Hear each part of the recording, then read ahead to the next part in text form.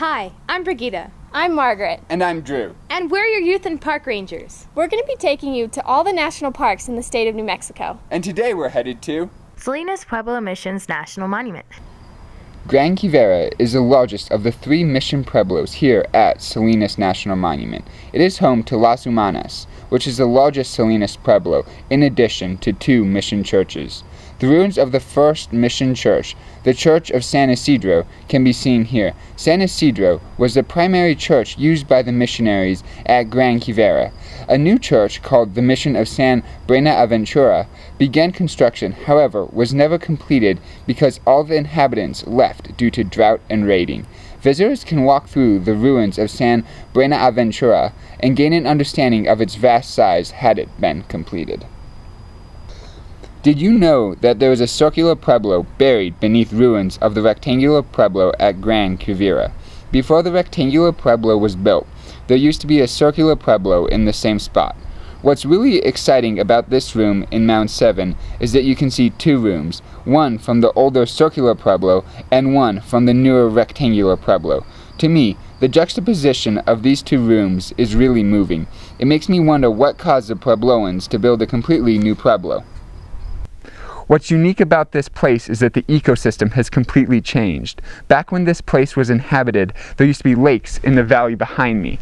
However, as you can see, there are no more lakes. Instead, it is a lot drier now. What's amazing about this place is that the flora has completely changed. Back when this place was inhabited, there used to be ponderosa pine and pinon trees all over the place. However, behind me you can see a lot of juniper, and what caused the juniper to be here is more likely overgrazing because the water tables have shifted, and with the lack of water, the juniper have started to thrive, and the species that take more water have dwindled away.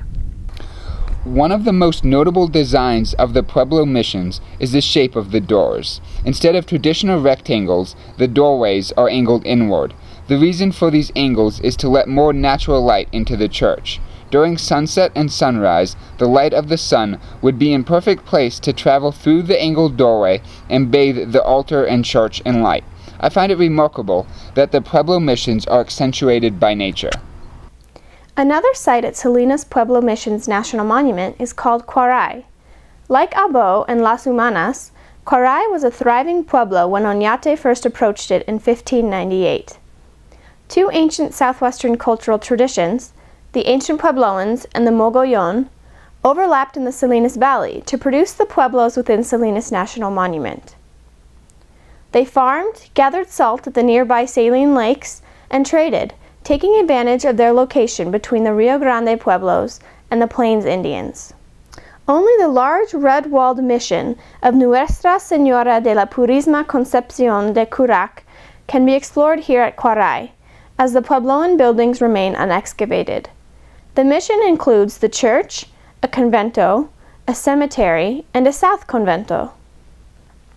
A square room within the mission was once used as a kiva when Catholic priests first attempted to convert the native people.